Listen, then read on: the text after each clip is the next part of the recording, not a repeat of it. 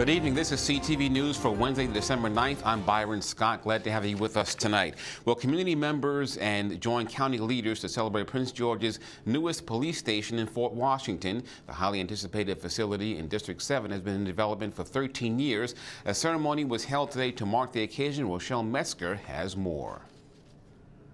The new District 7 police station here in Fort Washington has been in the works for years. Just a few months ago, its fate and funding were uncertain, but today county leaders held a ribbon-cutting ceremony, opening its doors to residents who say it's been a long time coming. We've worked for over 15 years to get this police station here.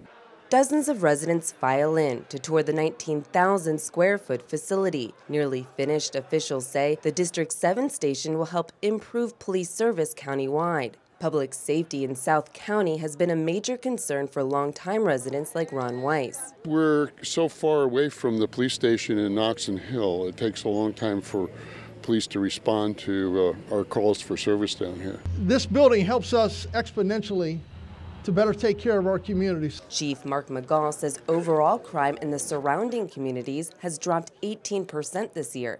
Resident Lainey Moorhead says she hopes having more police nearby will continue that trend. I hope it'll discourage would-be robbers and so forth in the neighborhood to see a station right here, you know, because that's really a deterrent for a lot of would-be criminals. County leaders side by side for a ribbon cutting, standing in stark contrast to just months before, when a bitter budget battle put the status of the $14 million project in jeopardy. Ultimately, you end up having to get together to work things out point blank. I mean, you can't ignore things that have to be considered, and this was one of those things where the time had come. Bottom line, they want to know if they're going to be safe when MGM opens. With Tanger opening, you know, what's the response time? And we can honestly tell them that it's going to be a shorter response time. It's comforting to have this in our neighborhood. For now, 30 officers have been assigned to the station. Eventually, officials say they hope to expand that number to 50. This station will be fully manned. That's a given. That's fact. You know, we have a class in now. When that class graduates in February, we'll have the manpower to fully staff this station, so it won't be a concern at all.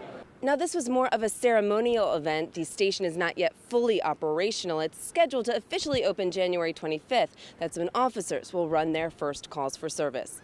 Reporting in Fort Washington, Rochelle Metzger, CTV News. And the new station is on the 11,000 block of Fort Washington Road, again scheduled to open officially at the end of next month.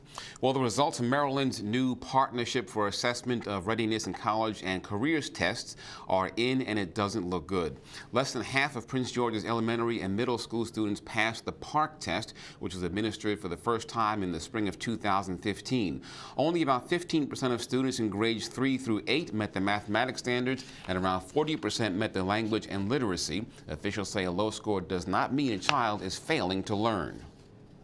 Well, you know, we have a strategic plan in place, and with that plan, efforts like new literacy coaches. We also have a new Saturday school that we've just implemented this year, which will help students with their math, and the literacy coaches will help with the reading. And so with these things in place, this is things that will help with those challenges to help our students improve their scores. School officials, of course, hoping the test results increase by 2016-2017 school year. While supporters of yesterday's U.S. Supreme Court decision on redistricting are celebrating today, the nation's top court ruled unanimously that Shapiro versus McManus should have been heard by a 3-judge panel rather than a lone judge who threw out the case. That there will be an opportunity to have the case decided on the merits. Whether or not the plaintiffs will be successful is really up in the air. I mean, it's really difficult to challenge districts, especially based on partisan gerrymandering or claims of partisan gerrymandering. So the plaintiffs still have a tough hill to climb, but the good thing is they'll have the opportunity to make the arguments. Governor Hogan is expected to introduce legislation during the upcoming session, creating an independent redistricting commission for the state of Maryland. Well, the first of 6 police officers to go on trial in the Freddie Gray case takes the stand in his own defense. According to the Washington Post, William Porter testified he didn't call for a medic for Gray because Gray was unable to give him a reason why he needed one. Porter also testified he didn't see any signs of injury when he checked on Gray while he was in the back of a police van. The defense's first witness today was a forensic pathologist who told the court Gray's death was not a homicide but an accident. Gray died on April 12th while in police custody. And you are watching CTV News. I'm Byron Scott.